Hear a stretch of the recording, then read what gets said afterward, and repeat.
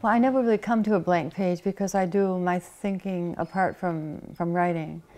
I like to run and I like to walk in solitude, and I do my meditation and my thinking. So by the time I come to a blank page, I have many, many things to say.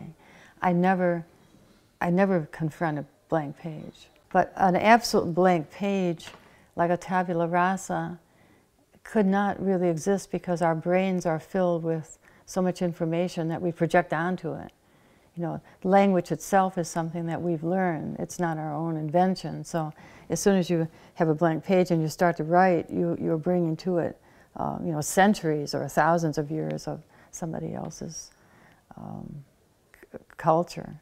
Well, if I just had a blank page with nothing to write on it, that would be a challenge. It would be something that I haven't experienced. I'd have to think about that. I would never write first. I don't think that's good at all. As soon as you write in language, it becomes frozen. And it's better to think first. You think for a long time and then write when you're ready to write. But writing prematurely is a mistake.